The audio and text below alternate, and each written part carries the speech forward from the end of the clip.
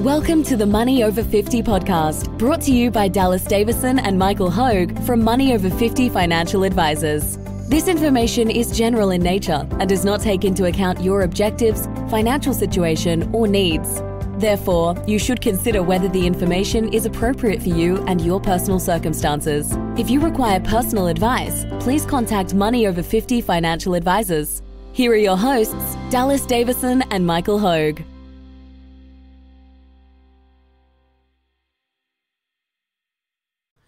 Welcome to Money Over 50. Today's episode, very special number 200 episode. Michael, what are your thoughts? First of all, I'd like to thank all of our listeners because we've received tremendous support. Yep. We had 2 listeners when we and one of them was lying. It was my mother, and actually both of them were lying. We had 2 listeners when we first started back in 2019. Yeah. One was my mother. Yeah. And one was your mother, yeah. And then we found out they were both lying. They weren't in fact listening at all. We should have, in those first couple of episodes, we should have put like a little bit of a test in there and said the magic number is 42. If you're listening to this, repeat the number 42 to me. Yeah. And we would have got our mothers going, yes, it's great, yeah, fantastic, well done, yeah, and saying nothing about the number 42. We would have known. So. Yeah. So first of all, like to thank the listeners. We've really enjoyed doing the podcast, and it's certainly not over. We've enjoyed it immensely to date. We actually looked at it, Dallas, I remember, and said how few listeners would we need to keep doing it? Yep. And we come up with a baseline of 1 listener. Yeah. We've got many more than that. Yeah. The numbers continue to grow all the time, and yeah, no. First of all, certainly like to say thanks to the listeners, and with the numbers growing all the time, we know that people are getting some good value out of the Money Over 50 podcast. So we love doing it. Yeah, and as you say, thanks to everyone who has actually the feedback is really, because we often look at the numbers and go, oh yeah, we've had this many thousand downloads a month, and you sort of go, oh yeah, that's a lot of people listening. But until you get an email from a listener, or you get someone who books in for a meeting or sends an email just to say what they think, or leaves a comment or something like that, it's sort of hard it doesn't seem tangible until you actually have that interaction with the listeners. So thank you to everyone who has listened, and also to everyone who's left a rating or a comment or sent us an email or booked a meeting or given us their thoughts or anything like that. We appreciate it, because it's a very odd thing where we sort of just drift off from the office and go out into our podcasting recording booth, sit here, record podcasts, and then go back to work, and it sort of seems like we're just 2 weirdos sitting here talking to each other, which we sort of are, but it doesn't seem real that there are actually thousands of people that do listen to this on a regular basis. Yeah, and I suppose we should let the listeners behind the curtain there. So we have quite a large office, yes. And in that office we'd set it up for a boardroom, yeah. And we had this big space for a boardroom, but we're not boardroom type of people. Yeah. So the boardroom now had half of the boardroom is a gym, and the other half has it's like a teepee. It's a podcast teepee, if you think of it like that, with moving blankets with blankets all over it. Yeah, and the blankets to muffle the noise and to get better sound quality inside of that. Yeah. Dallas and I sit. We have a table in there. We've got all sorts of technical looking equipment with knobs and buttons and things like that I don't understand how any of it works. Half the time I don't either. Boom arms and microphones and things like that. So so we're well and truly comfortably set up in here. It's been an interesting one though. We were just talking about this, having a coffee before we started recording, about I guess it sounds a bit silly, but like lessons learnt or it's a good example to me of, so when we started, we're talking about all the technical equipment and all the rest of it. When we started, and anyone who's listened since the very beginning will hear the difference in the sound quality. To me, it's a good example of the compounding effect of anything. And we talk about this with our clients all the time, the compounding effect of any action taken regularly, and the right action at the right time is you can't record your first episode and go, well, we want thousands of downloads a month, and we want this, and we want clients to come to us from the podcast, and we want blah blah blah. You basically, those first episodes, we sat there with very ordinary sound quality recording, and we stumbled our way through, and there was a fair bit of swearing at different times where I accidentally deleted things and had to re-record and all these sorts of things. And so, but over time, over 200 repetitions of anything, if you just focus on trying to get slightly better all the time, and I think that's what we've tried to do, is to get better at the sound quality and at the technical part of it, and at also getting a better understanding from our feedback from listeners of what sort of topics are interesting to different people, and what directions we might be able to go in the future that people will get value out of. You don't necessarily have to make any huge adjustments at any point in time. It wasn't like we sat down and recorded our first episode and then we jumped to a booth with boom arms and all the rest of it, and a mixer and a this and a that, and different software, and it's just gradually over time just improving things, dialing it in, and just keeping everything heading in the right direction. I think there's a similarity there with most people's financial planning, where I think people approach it, and it's probably a bit of a tortured analogy here, but they spent 30 years maybe not doing quite the right thing in a lot of cases, and people are a bit scared to sort of rip the Band-Aid off and go, well, I'm going to have to, change everything that I'm doing and stop doing everything that I like doing and just focus on retirement planning and getting set up for retirement, and I'm going to have to be a completely different person. And we've talked about this before, it's even if you could get people to do that, it's not a sustainable way to do anything. And so the approach that we've taken with the podcast is similar to the approach that I think that we like to take with our financial planning with our clients, which is what's the sustainable, easy path to just pick up those little bits of a difference everywhere along the way, get things slightly better, moving in the right direction over time, and let time and compounding do a lot of the work for our clients. So, like I say, it's probably a bit of a tortured analogy, but it is anyone who's done anything over an extended period of time. If when you start out in your career, when you're a first year apprentice, or when you just leave uni, you don't know that you don't know anything. And it's a very slow process to pick up that knowledge and put it all together. But over time, if you're listening to this and you're in your 50s, it's a similar sort of thing that happens. That's happened in your career, I guess. It's similar to what we've experienced with the podcast, and I think it's similar to what most of our clients experience with their financial planning, where after 5 or 10 years of or even a few years of taking their financial planning seriously, it's a gradual shift that's happened where they're now a completely different person, and they're in a completely different situation to where they probably thought they could possibly be, and there's been no great pain point along the way. Yeah, look, it's a good point, Dallas. So just looking back, episode 1, downsizing your home instead of your lifestyle, that aired on the 15th of January 2019. Yep. We were releasing on average one every fortnight. Yep. Then. So, by the time that March 2020 rolled around, and the significance of that, of course, is that the world just learned of coronavirus and COVID-19. We were only up to episode 36 at that point in time, which was the Soup Nazi episode. We had some in the bank at that point in time, but we didn't have a lot in the bank, and then we ramped it up to 2 per week during coronavirus because we had plenty to talk about, of course. Yeah. And we found that quite a few listeners came to us. Yeah. During that period of time because of the obvious lockdowns and things like that. So that was really good. To be in September of 2021 and hitting the 200 mark, we're happy to be here, of course. We never knew if we'd run out of topics to speak about. But once we got going, we found that topics weren't an issue for us, and we're able to continually come up with new material that we think can add value to your situation. And that's I think, I guess, one of the main takeaways for me from this meeting for people is that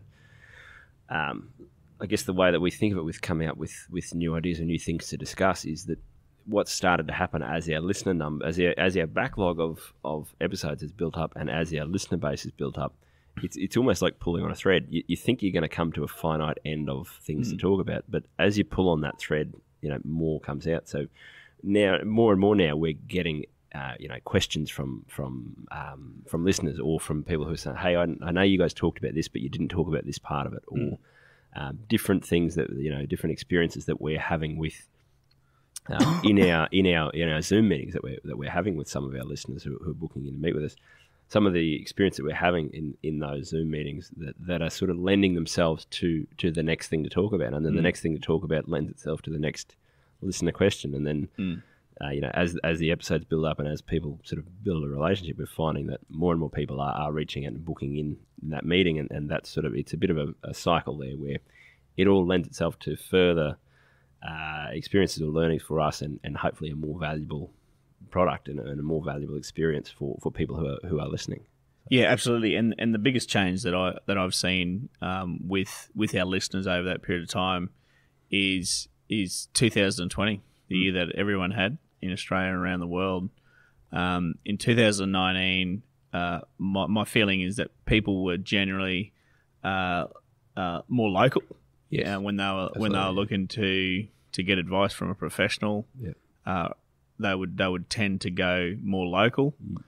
2020 came around, and I think it was just a worldwide test where people got used to all across the world really, really quickly. They got comfortable with dealing with people remotely. Yeah.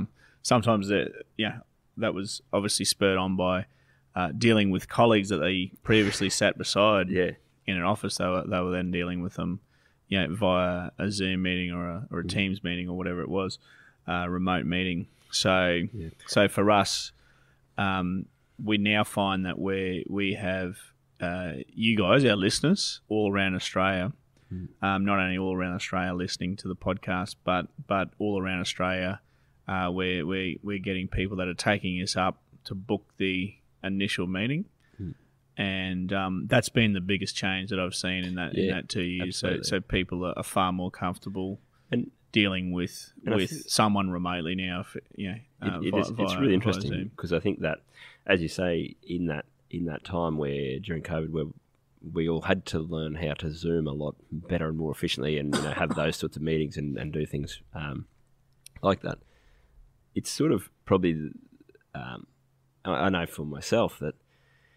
It's if you're used to going and meeting with someone in person, it's sort of hard to get out of that zone. But the minute that you then go, oh, well, I can just have a Zoom meeting instead, the pool of available places that, even from with medical professionals, I've had different Zoom meetings with, a dietitian or a geneticist and things like that, where prior to COVID, you basically just had to take the local guy who was, whether he was the best or the worst or where he stacked up, it was just that's who you went. Whereas it's probably been a good, for I think with ourselves looking for other professionals, it's been a good forcing mechanism to make you go, not just who's the person that I want to talk to that is close by, but who's actually the best person to talk to about this. And I think that's sort of, we're probably pumping our own tires here, but I think that's what's helped for us is that, when your business is called Money Over 50, when you've got a podcast called Money Over 50, and you've got 200 episodes where you talking for hours and hours and hours about all the different little tiny aspects of things and the bigger picture stuff and in the weeds and the technical details and the different concepts, it's sort of an easy decision for people to make then often when we're booking in with people is that, even people who didn't necessarily find us via the podcast that are finding our website, that are just Googling, retirement planning, or financial planning and retirement or whatever, and they're finding our website and are then going to the podcast because everyone's in the zone where you're sort of looking now for who's the best person that I can talk to about this and who's going to be the right fit for me, not just who's the local person. Yeah. And so, and it's not just us. Like there's a lot of other professionals that I think are finding the same thing, and I think that will be. And I hope that across the industry, that's a thing that happens more and more where, not just us specialising in retirement planning, but all all experts should really be focusing on the thing that they do best and just on that. Where I think the days of, in our industry, the financial planner, we always joke about, who has got written on the billboard on the side of their building, we do these 10 different bits of, we specialize in these 10 things. It's a bit like the restaurant that says we specialize in 10 different cuisines. It's probably not going to do any one of them well. So I think that push for most consumers towards that willingness to work remotely with people has pushed a lot of professionals to be the expert in something. And I think that can only be a good thing, particularly in our industry, where it can be tricky sometimes for people to go, does this guy actually know what he's talking about, or is it just that he knows slightly more than me? And so hopefully that continues to happen, and that we see people across the board in our industry and in all sorts of professions that are focused on just becoming the absolute best that they can be in their area, and just trying to attract the people that are the best fit for them. Yeah, look, I think it's only a good thing. And if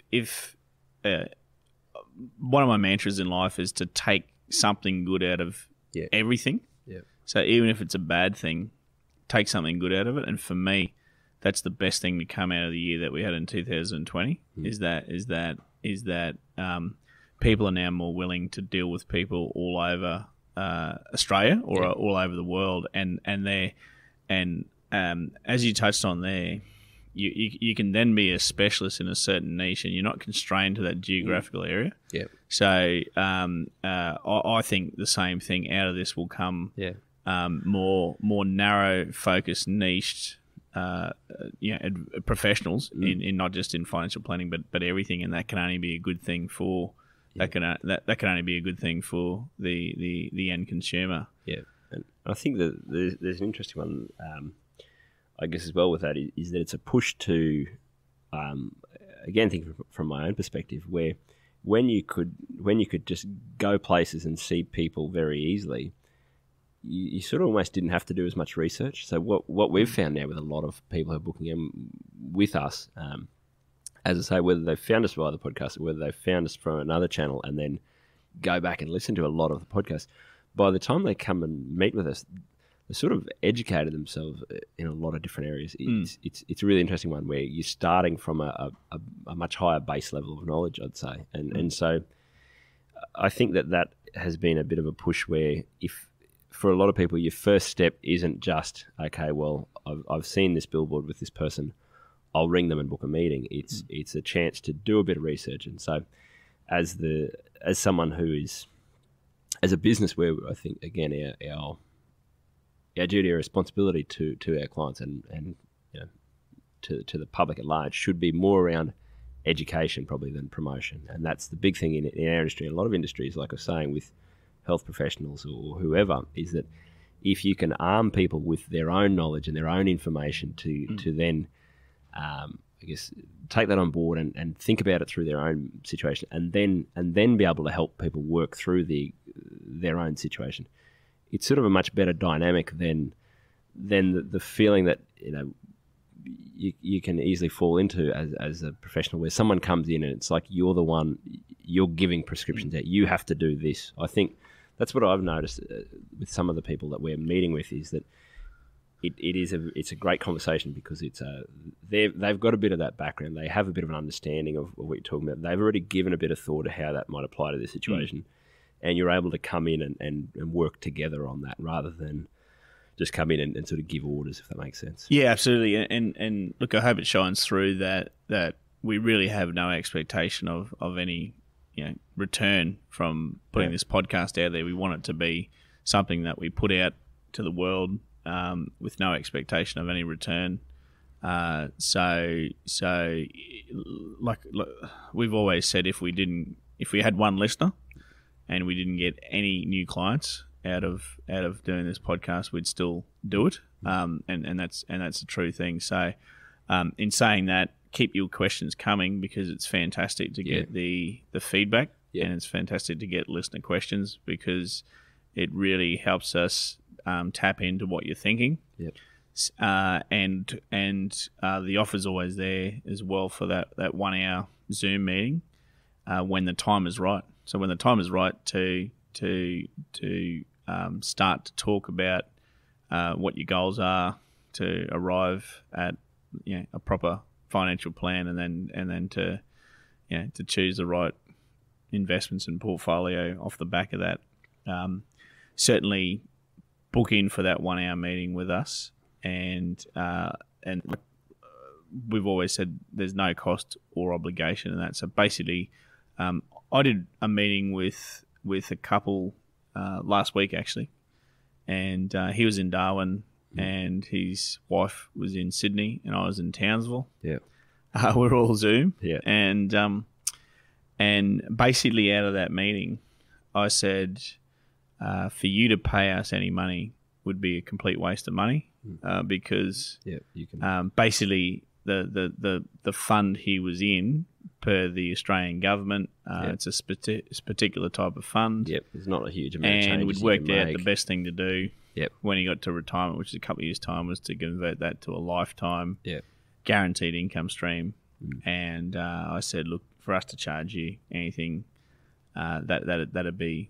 We don't have to do any more work from here, because you're doing the right thing. We've looked at these before. We've looked at what you want to do. Yep. You're doing the right thing. You just need to get to here's what you can expect from that. And they were really, really thankful, of course, because it just put their mind at ease. They didn't know. They thought that was the way to go. Yep.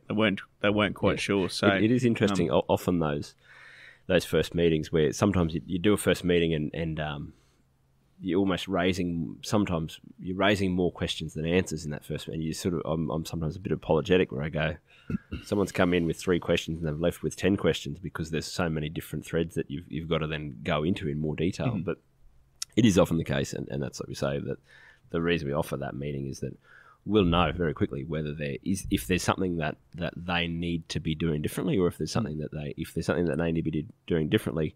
Do they need the help of an advisor, or do they not? Are they able to go and do that on their own? And as you say, to me, it's a continuation of the same policy of putting out the podcast and putting that out with no expectations or no agenda, is to go, right, well, here's information, here's some knowledge that you can use and work with.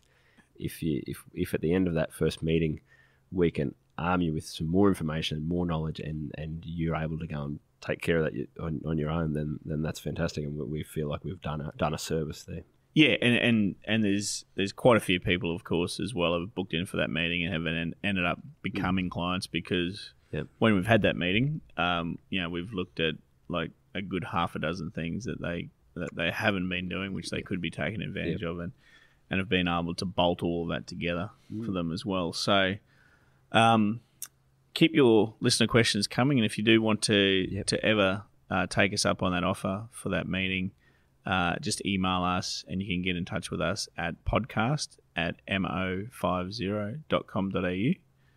And again, from me, thank you. Thanks. Thank you for listening to the Money Over 50 podcast with Money Over 50 Financial Advisors. We look forward to catching up again soon.